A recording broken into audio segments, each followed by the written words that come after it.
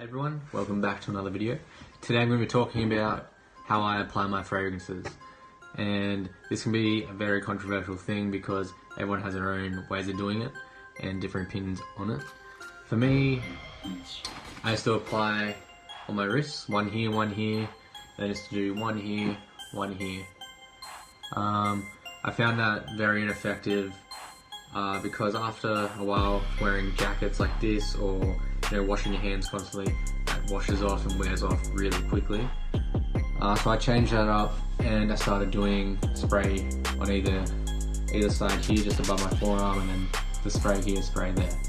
And I have found a better way that beats that even. So the way I do it now is one here, one on the back of my neck, and then depending on how many sprays I'm doing of that certain fragrance, I'll do either 1 or 2 sprays on my shirt here or on my shoulders. And that for me is the perfect way to do it, just because it lasts a long time and makes a nice scent bubble around yourself. Especially if you're spraying on fabric, it lasts a very long time compared to your skin.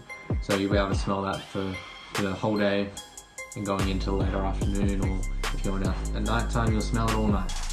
And yeah, that's basically just how I apply my fragrances. So I hope this really helped you out, and cheers, see you in the next video.